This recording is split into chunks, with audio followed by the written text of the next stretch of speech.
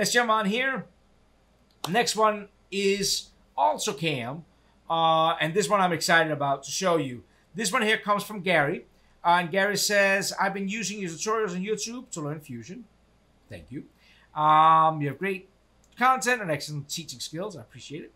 So, I have built my own CNC router, and I'm now using Fusion CAM package for machine tool programming. But I have to say that I'm struggling to get the machine to do what I want. Right? We all do sometimes. So, my current problem is I'm making a spoil board, what is like something you can drill into large patterns of holes for hold downs. And it's counterbores, and so you build countable holes, but you don't want to go in and select every single hole manually, and you don't want to drill it. You actually want to machine it. So let's go in and look at that. Here we go, Gary. From one cam to another cam. So let's go ahead and draw a spoil board up. Keys and a rectangle. I don't know, we're going to make this 800 by 400 spoil. I don't know what size you're using. Doesn't really matter. Q for press pull. Let's give it a little bit of thickness here. So that's our spoil board. Now, I am going to go ahead and do some patterning, some counterboards. I'm going to show you something I think is funny. I'm going to start offset a sketch from here. I'm going to go in -20. I am going to open a sketch on that plane. P for project. I'm going to steal the edges of these here. And then I'm going to draw half of a counterboard. Boom, boom, boom. Just going to go over here, down.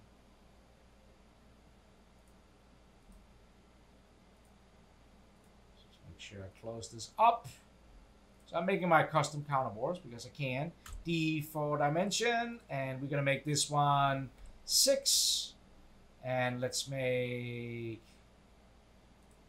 this one 12, and then let's go into solids. Let's go into revolve, and we're gonna select that profile. And we're gonna cut right through that edge.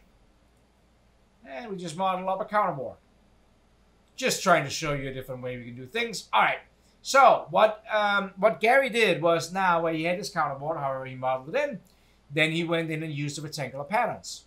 So we all are familiar with that one. I'm going to go in and select feature. I'm going to select that revolve, and select an edge to do this by. I'm going to do by spacing, and let's make these 25 millimeters apart. And maybe more, let's make them 30 apart. And let's just throw a bunch of them in here. Okay, it's going to take a little time to generate when I do it like this, but that's okay. We're going to go in the separate direction. Over like this. And let's do 3... Let's do 30 both ways. All right?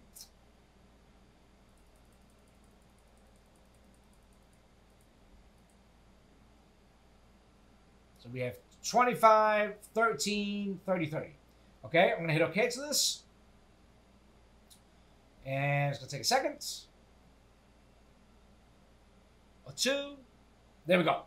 That's a lot of counterboards. All right, so let's get into CAM. I'm going to show you a couple of tricks how we can do this on a CAM. So go into manufacturer.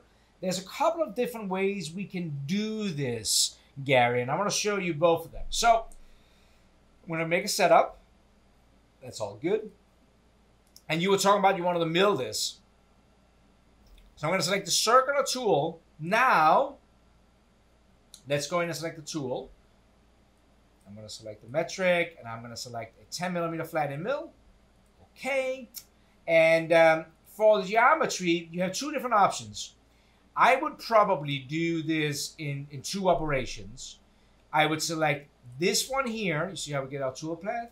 And then if you hit select the same diameter, boom. Now it's going to find all of them. You can choose the order how you want to order all of them. Hit OK, and have now machined all the top of the counterboard. Then this is what I would do. Then I would right click and I would select the duplicate, what gives me just a copy of the first one. I would right click on it, hit edit, and then I'll go into operations and unselect that face and select that face. And then you have all the rest.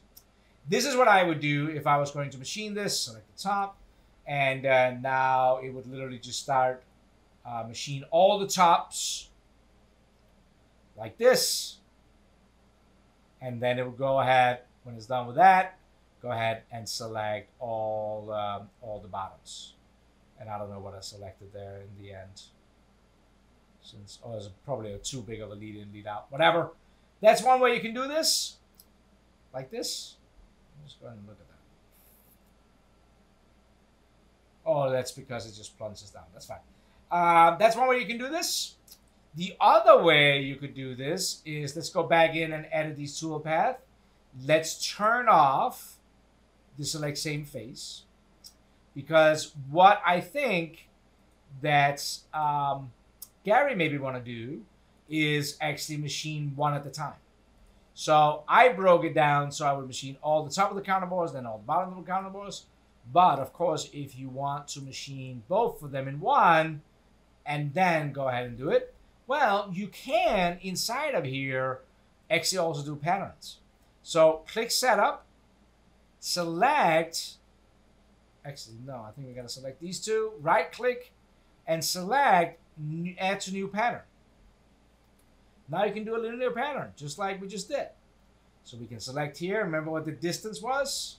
30. It's gonna be the other direction, flip direction. How many of them did we do? 25, I think. Whoop. Add another direction. What was the spacing? I think that was also 30. Maybe. So that direction there. And did we do 13? Yep. And then down here you can choose to say preserve order, where it will again actually do it what we just saw, or you can say order by operation, I think. Now I can't remember which one it is. Now if we're going to simulate it, counterboard. Oh, that was not it. See how it jumps between the two. Right click edits, preserve order. Maybe it makes more sense. And now it's going to do the counterboard. Then it's going to do the circular hole, counterboard, circular hole, counterboard, circular hole. I think my lead in, lead out is screwing up with that center hole there, but you get the picture. So that's a couple of different ways you can do that, Gary. I hope that was useful. You let me know. All right.